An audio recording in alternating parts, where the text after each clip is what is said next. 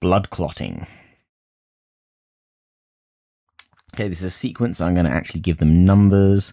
So following a break in the skin, there is a cascade of events that leads to blood clotting. That's what the mark scheme has said on this.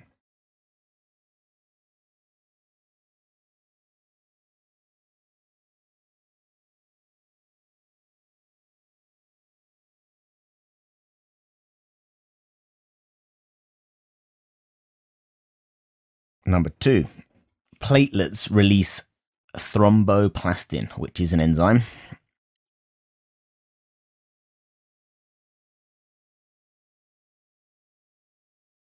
So a thrombus is a blood clot. So this is obviously an enzyme that's related to the blood clotting process.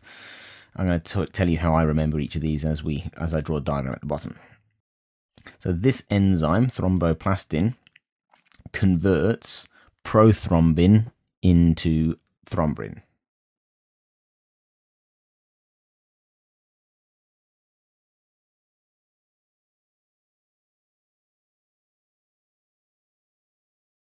Prothrombin into thrombin. So like prototype, it means like almost ready. It means precursor to. So this is the early version, like prototype, into thrombin, which is also an enzyme. So the thrombins, the TH1s, are both enzymes. In fact, I think you get a mark for saying that, so I'm going to put that down there.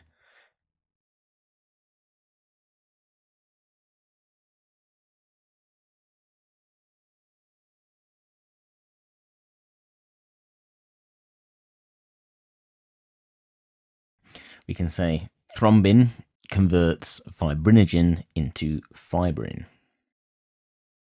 or catalyzes the reaction that fibrinogen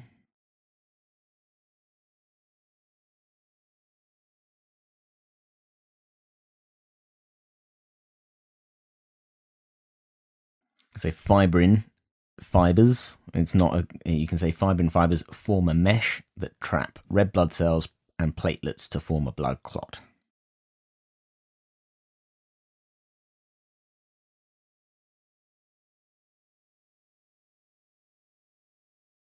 RBCs, red blood cells.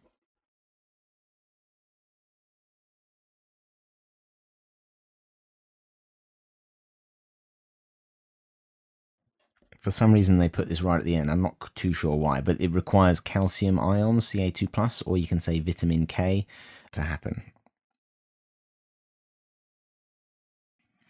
I'm going to say calcium ions to activate the thromboplastin.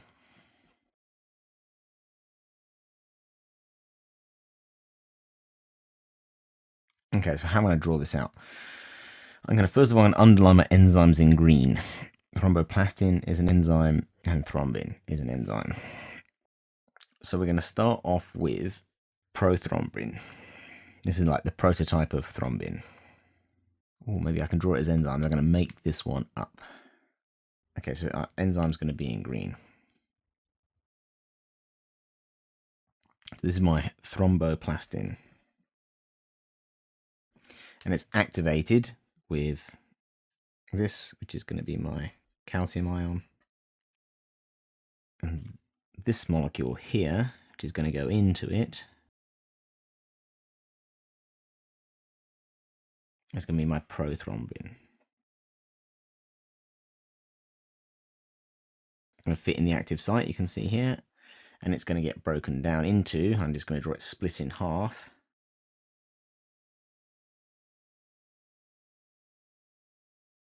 You have two products. And this is going to be my thrombin.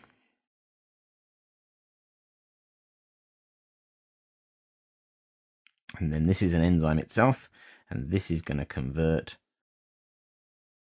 this diamond-shaped thing called fibrinogen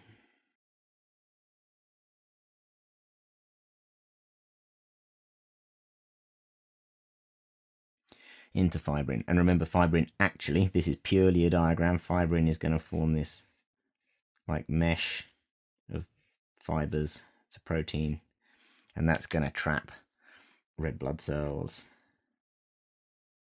and platelets, which I'm just going to draw. Maybe I'll just draw them as, and this is going to form a blood clot.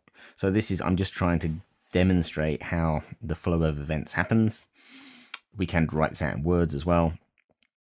But okay, so if we go from the order, we go thromboplastin comes first, and this is the longest word. It's got most letters in it if you count the number of letters in it. Then we go to prothrombin, that's the next one, and is converted into thrombin. And so these, every single word gets shorter each time, and so that's a nice easy way of following it through. Also remembering that pro means like prototype, that is converted into this. Yeah, and you end up with a mesh, which is the blood clot.